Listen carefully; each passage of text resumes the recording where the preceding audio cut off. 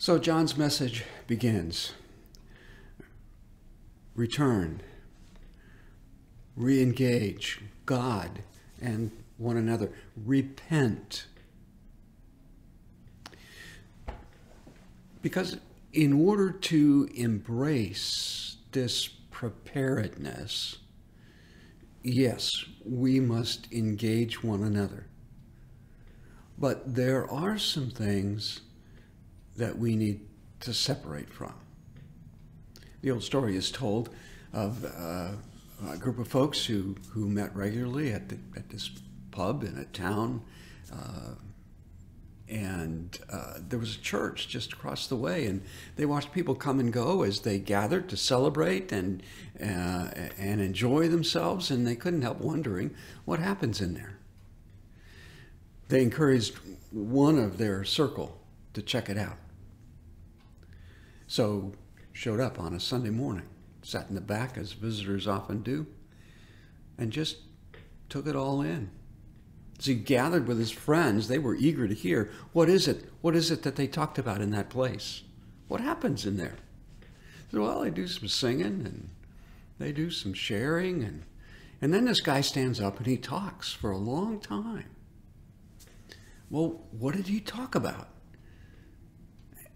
And the visitor said, well, he talked about something called sin. Really? Yeah, that sounds like a church thing. What did he say about it? Well, the guy said it was a little hard to tell sometimes, but generally, I think he was against it. The moving away that allows us to engage and be prepared is a moving away from those things that would destroy us, that undermine everything God is trying to do in the world.